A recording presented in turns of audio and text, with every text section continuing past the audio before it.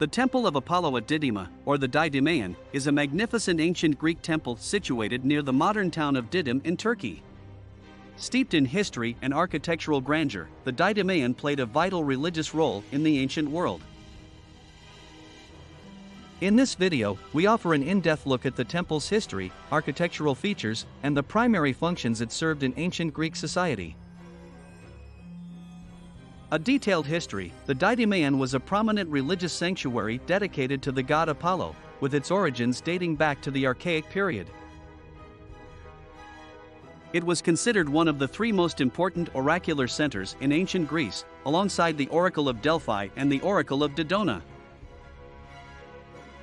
The temple's close proximity to the ancient city of Miletus reinforced its significance, as it attracted pilgrims and visitors seeking divine guidance and wisdom. The original temple was raised by the Persians during their invasion in 494 before the Common Era. The construction of the existing temple commenced in the 4th century before the Common Era under the supervision of the renowned architects Pionios of Ephesus and Daphnis of Miletus. Despite centuries of labor, the temple was never entirely completed. Intricate architectural features. The Temple of Apollo at Didyma is celebrated for its immense dimensions and elaborate design. Its most striking features include colossal size, spanning 120 meters in length and 25 meters in height. The Didymaion was among the largest temples in the ancient world.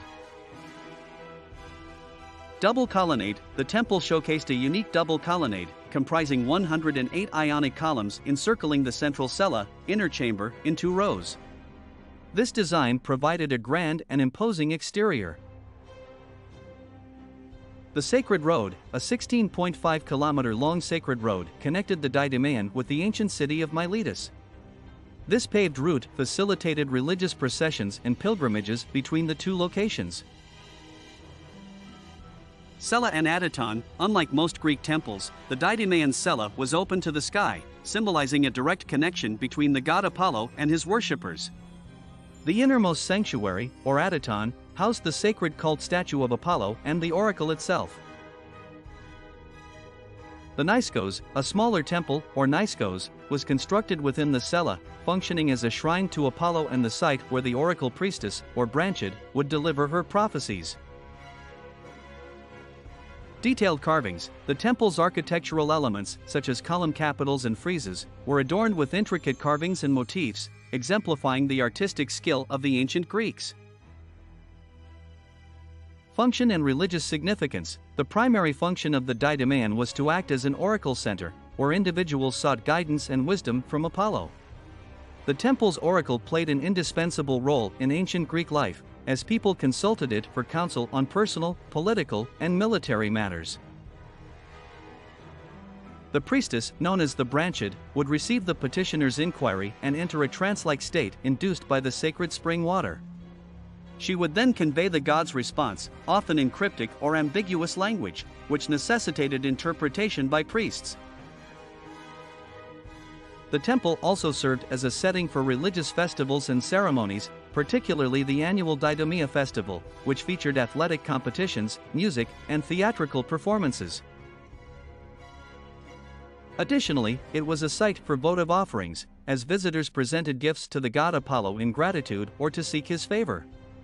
These offerings, including statues, reliefs, and other valuable items, were placed within the temple precincts as a testament to the deity's influence and the temple's importance. The Didymaion was also a center for artistic and scholarly pursuits, attracting poets, philosophers, and other intellectuals who sought inspiration and knowledge from the sacred site. Furthermore, the temple's close relationship with the nearby city of Miletus contributed to the flourishing of the arts, science, and philosophy in the region. Rediscovery and preservation. The Temple of Apollo at Didyma was gradually abandoned with the rise of Christianity and the decline of ancient Greek paganism. The site was left in ruins for centuries until modern excavations commenced in the late 19th century. These excavations, led by German archaeologists, unearthed the temple's architectural remains and artifacts, providing valuable insight into the temple's history and the ancient world. Today, the Didymaion is a popular tourist destination, attracting thousands of visitors each year. Preservation and restoration efforts continue to maintain the integrity of the site and its historical significance. Visitors can explore the temple's majestic ruins, walk along the sacred road, and experience a sense of connection to the ancient world.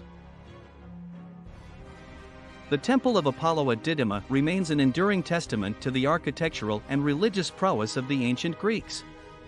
The temple's imposing size, innovative design, and vital oracle played significant roles in the lives of those who sought wisdom, guidance, and connection to the divine. As we delve deeper into the enigmatic world of the ancient Didymaion, we are reminded of the rich cultural heritage that continues to captivate and inspire us today. So, when you plan your visit to this awe-inspiring site, prepare to immerse yourself in the wonder and mystique of an ancient world that still echoes through the ages.